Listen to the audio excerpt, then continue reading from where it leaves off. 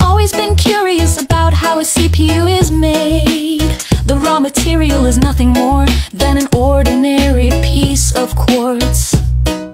The ore is melted down and purified into silicon with 99% purity.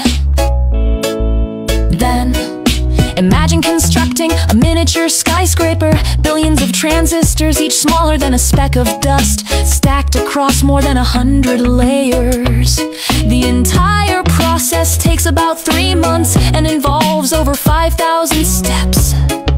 But here's the secret: not every chip comes out perfect.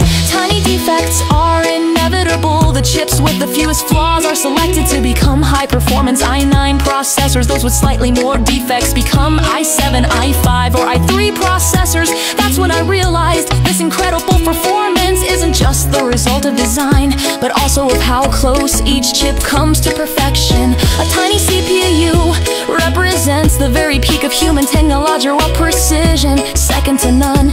And that's how a simple stone learns to think.